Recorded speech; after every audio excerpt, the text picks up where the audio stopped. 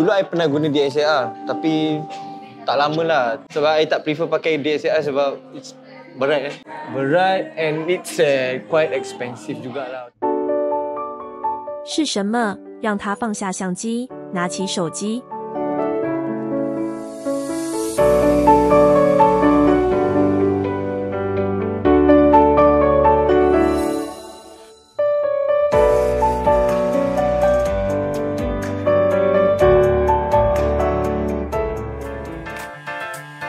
今天的视频很不一样，我们邀请了一位马来手机摄影爱好者纳夫。Hello, Naive. Apa khabar?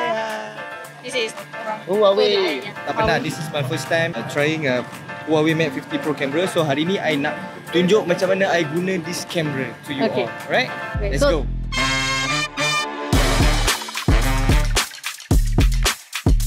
这是我们第一次通过马来同胞摄影眼重看这片繁华都市。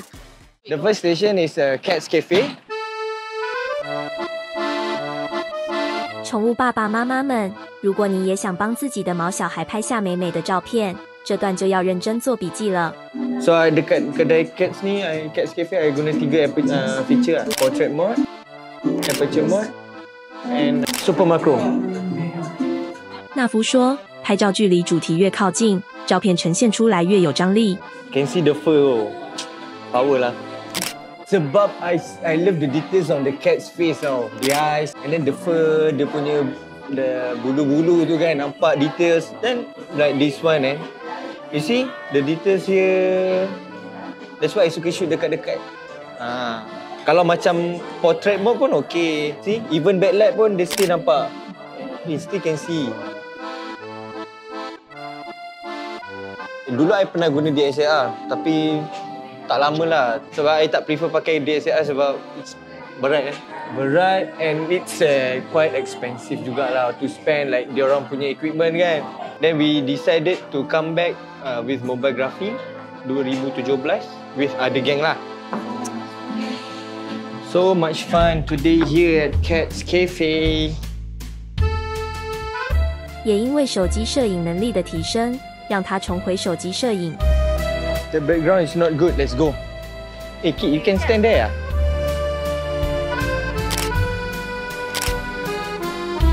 Portrait mode. Dari jauh pun boleh tengok nampak bokeh dia dah. Wow, power. Oh, you pakcik tu. Nak. Jangan juga. I takut lah nak upload. Takut.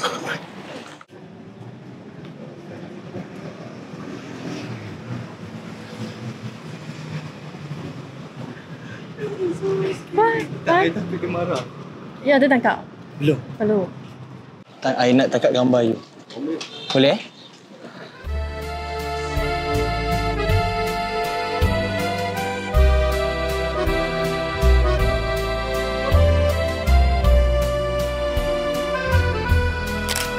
This one is virtual 1.4 and this one is physical 1.4.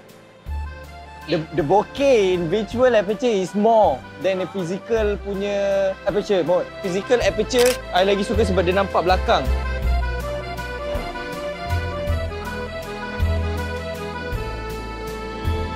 Kalau ada yang macam interior indoor tu cantik, then we can shoot lah. We can. Macam dalam MRT is a good place to shoot actually. I tengah fikir nak shoot apa. What to shoot at Bukit Bintang.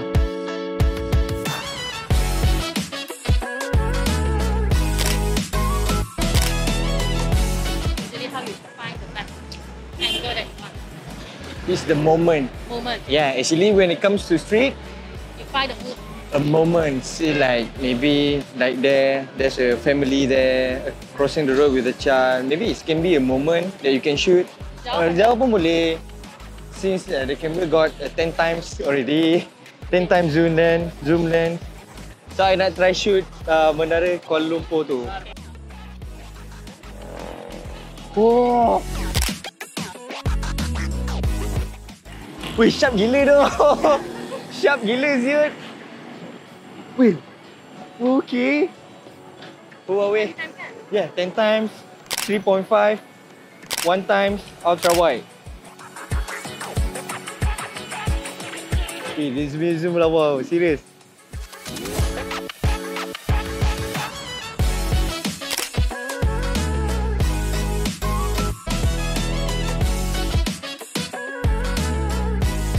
Dilarang memanjat. 他来上来的时候他就知道了。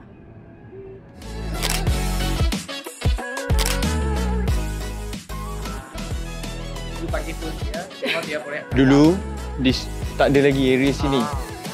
So sini dulu kosong. This is a prohibited area lah. Macam tak boleh orang access. This one I edit using filter. I using apa panggil HUAWEI punya filter and adjustment. So this is before, this is after. This one is very nice. Full time like you tak penat. Penat. Tapi you find the happiness. Yes, to release stress lah. From hobby to passion until now. From 2016, 9 years? 9 years. 8 years, 9 years. How you find this as hobby or passion? From this which moment or?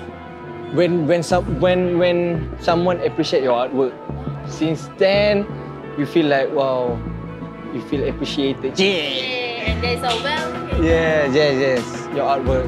So when someone value your artwork, you feel like okay, best lah. Some say love is a burning thing, that it makes the fire ring. Oh, but I know love has a fading gleam, just as fickle as a feather in a stream. See, honey, I saw love. You see, it came to It's not me. about the equipment you use. It's about how you utilize the camera. Bukanlah kamera sahaja, bukanlah DSLR sahaja yang boleh di-publish. Disfigure me. I like the most of doing this hobby. You can explore. We actually explore. Hey, so how I can get the photos in this? 在华为 App Gallery 里，可以透过下载 Lighthouse 登录使用谷歌应用，比如大家很常用的 Google Drive。